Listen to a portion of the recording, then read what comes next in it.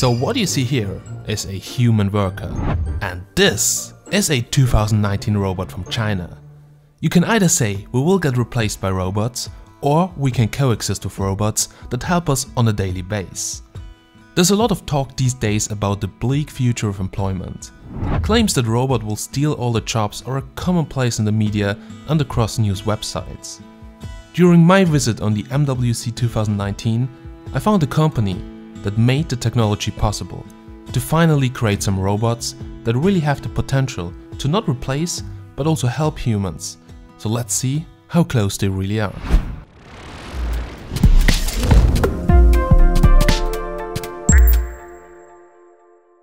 So we all have seen it in movies like I, Robot, where they predict that in the future we'll have robots that look very close to humans and can also act the same way like we do. In the past years we have just seen some clunky prototypes which have some really rough and imprecise movements. However, there is one company that has managed to change all that. I myself studied mechanical engineering and I'm actually very interested in this topic of so-called humanoids. Building humanoid robots that can do useful things in the real world and not just research labs is very difficult and also expensive. I think you guys all remember Pepper. Pepper was the world's first social humanoid robot that was able to recognize faces and basic human emotions. Pepper was optimized for human interaction and is able to engage with people through conversations and his touchscreen. So in order to make a robot that acts and works like a human, you need some very sophisticated joints which have all been made possible by Infos.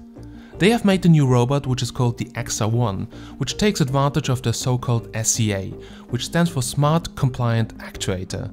The Infos SCA is an intelligent, highly integrated and advanced servo system with flexible and safe control. It highly integrates the core components of servo motor, servo drive, reducer and encoder. Its volume is only 1/10 of a traditional servo system under the same performance, and they are also available in different sizes with different power and torque. The problem with robots in the past was that their actuators were actually really rough and too big with too many wires and also not strong enough. But this SCA is a revolutionary breakthrough compared to traditional robotic actuation. I personally think it's very interesting, as it makes the safe usage of service robots possible, as they now can act exactly the same like humans. The problem is that you need a lot of degrees of freedom. For instance, the XR1, the new robot, has 34 in total, with 3 in the neck, 4 in the shoulder, 4 in the elbows, 6 in the wrists, 10 in the fingers, 3 in the waist, 1 on the knee and 3 for the chassis. This has been made possible by the integrated high-performance actuator from Infos. At their booth, they showed their robots, which had different names as they were programmed for different tasks. One task showed how a robot could be a waiter and serve a drink. It was really impressive because I was standing next to it and it just said, "Hey, bring me the water," and the robot gave me the bottle. Also, there was another robot that was serving coffee from a coffee machine.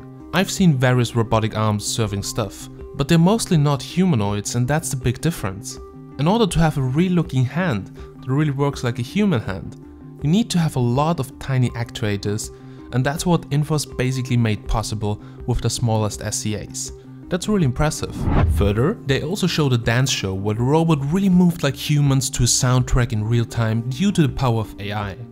So right now the robots are on a base with wheels, but they told me that they will soon have some full humanoids with beautiful legs that operate like humans, and this is really crazy. These intelligent service robots are now widely used in companies, health facilities, homes and other environments. But in order to create a secure and intelligent interaction between machines and humans, service robots must be controlled according to the rules. So some real use cases are right now: receptionists, introducing robots, guiding robots, elderly care, product promotion under different scenarios, and to improve the life quality of people from different aspects. But guys, now you will ask, how does it work? Well, the robots have a microphone built in, so you can basically see their smartphone in the middle and you can talk to the robot.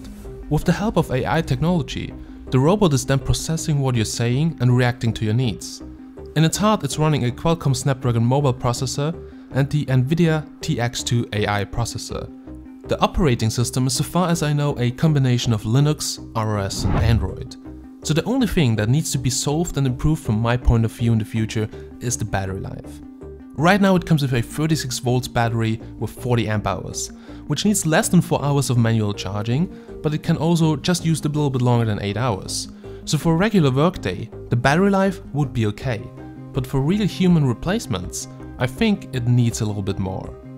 Claims that robots will steal our jobs are a commonplace, but I personally think that humans will find themselves working side by side with robots in the industry, rather than being replaced by them.